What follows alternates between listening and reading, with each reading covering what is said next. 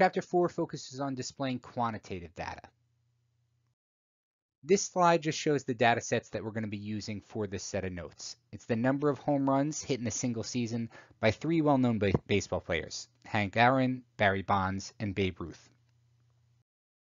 Unlike categorical graphs, which only had 2 options, pie charts and bar charts, there's a number of different ways that we can display quantitative data.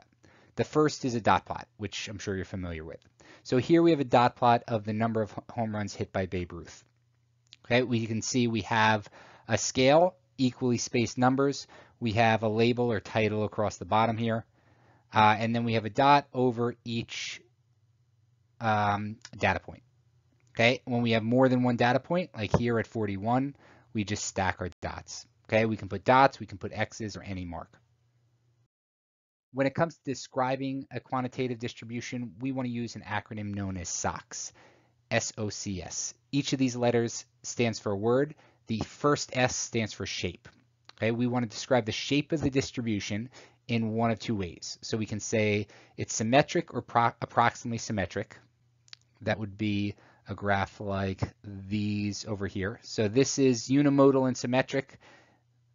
This is actually uniform, but a uniform graph actually is symmetric. Okay, we can also say that it's skewed. Okay, these 2 graphs over here are skewed. Okay, it can be skewed to the left or it can be skewed to the right. You see that this graph here is skewed to the left because the tail is on the left. This one here is skewed to the right with the tail on the right. Okay, all those are the ways that we can describe the shape of a distribution. The O is for outliers. Outliers are observations that we would consider unusual or pieces that don't fit with the rest of the pattern. Okay, eventually we'll be able to use a mathematical way to identify outliers, but for now, we're just going to pick them out visually and say that they may be outliers. So looking at this data, we have his home runs mainly centered around that stretch of numbers there, with these 2 low seasons in the low to mid 20s. Okay, those may be outliers. Okay, if we looked at Barry Bonds instead, we see that we have 1 season where he hit a very high number of home runs compared to all these other ones. The C in SOCS is center. The center is just a typical value. We want 1 number that represents the full data set. Okay, so maybe something around here on this one as a single number that represents all those dots. And rounding out SOCS, the last S is spread. Here we discuss the variation of the distribution. How spread out is the data? Is it clustered tightly together? Is it greatly varied? The simplest measure of spread is the range, and that's what you're familiar with at this point. So that's what we use at least to start. It's actually not an appropriate measure of spread. We'll learn more measures of spread as we move forward and replace range as we learn new ones. For now, Babe Ruth's number of home runs in a single season varies from a low of 23 to a high of 60. That's how we'll describe the spread. But just a note, range is actually a single number. So when we described, if we were asked to give the range, we would describe the range as 37.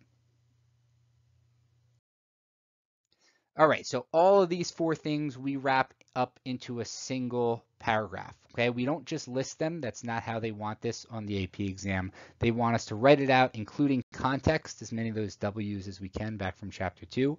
So written out, it would be something like this statement here. The distribution of Babe Ruth's number of home runs in a single season is approximately symmetric, with 2 possible unusual observations at 23 and 25 home runs.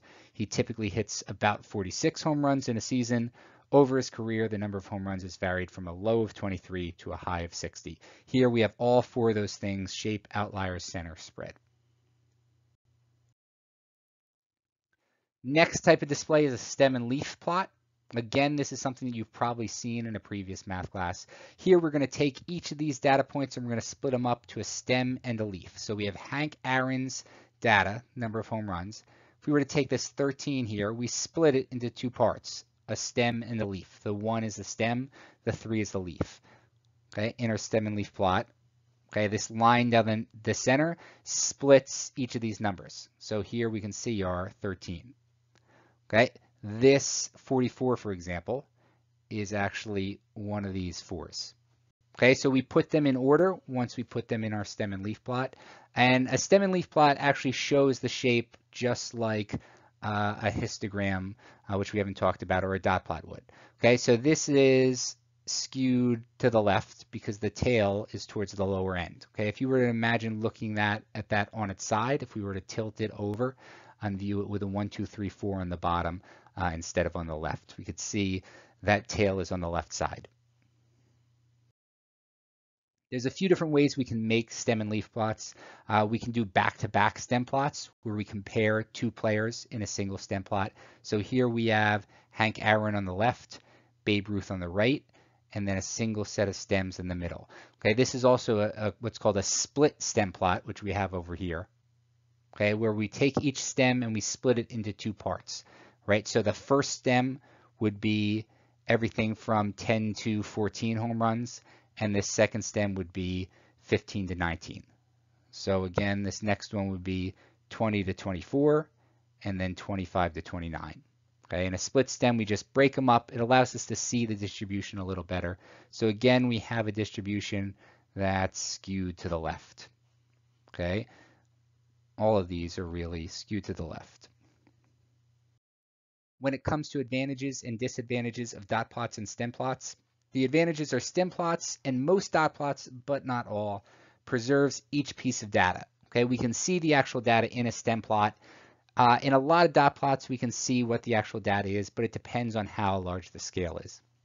It also shows features of the distribution with regards to shape. So we can see, is it symmetric, is it skewed, are there gaps, etc. Disadvantage, if we have a big data set, we wouldn't want to use one of these displays. It would just take us too long to make. Okay. Also, if we have data that's widely varied and really spread out, these graphs can be a pain. Next up is histograms. These are probably the most common graphs for quantitative data. It looks like a bar chart with the main difference that in a histogram, the bars don't touch each other. And the reason they don't touch each other is that in a histogram, we're not allowed to rearrange the order of the bars. We're in a bar chart, if we're talking about eye color, it's okay if we were to take blue eyes and put it at the back of the chart and take brown eyes and put it first. So here's a histogram for the number of home runs hit by Barry Bonds in a season. So there's a number of things to point out here. So first, looking at this, we can see we have a shape that at first looks skewed to the right. However, this is really approximately symmetric with an outlier. Okay, we have this outlier here between 71 and 76. If we look at the histogram, if we look at the actual data, we can see that it's at 73. Now, this histogram is created using a frequency table. Okay, and this frequency table is made up of classes. So we take our data and we split it into classes, which are pretty much just buckets. And changing these buckets is going to change how this histogram looks. So if those buckets got bigger or smaller, wider or narrower, it'll change the shape of our histogram. So choosing the width of those kind of determines how that first letter of SOX plays out in our description. So our first class is 16 to 20. Okay, when we look through here, we look at how many seasons did Barry Bonds score between 16 and 20 home runs. So he scored 1, 2, and that's it. So there's a frequency of 2 seasons where he scored between 16 and 20 home runs. Then we move on to 21 to 25. Okay, so 25, 24, that's 2. 25 again, that's 3. All right, so 3 seasons where he scored between 21 and 25. If we look at this bar, there's a height of 3. The previous one had a height of 2.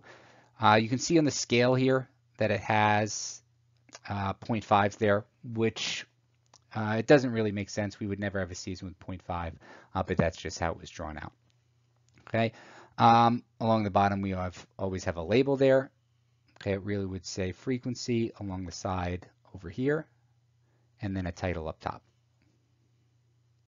A lot of times we'll be given just the graph without the frequency table like we have on this slide. And often they'll leave out the actual data as well.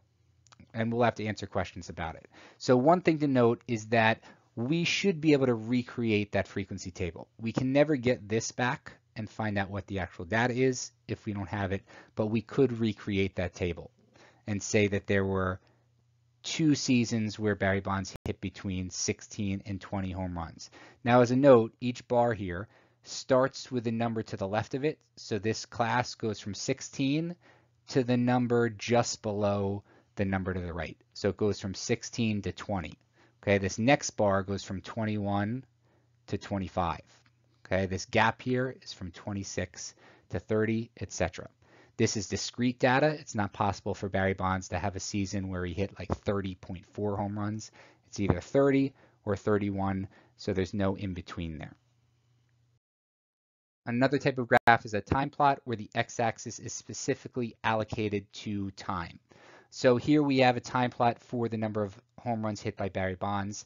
And in a graph like this, we're looking for trends. And we can see that over time, Barry Bonds was hitting more home runs. We later found out that this was because as he got later into his career, he was using steroids.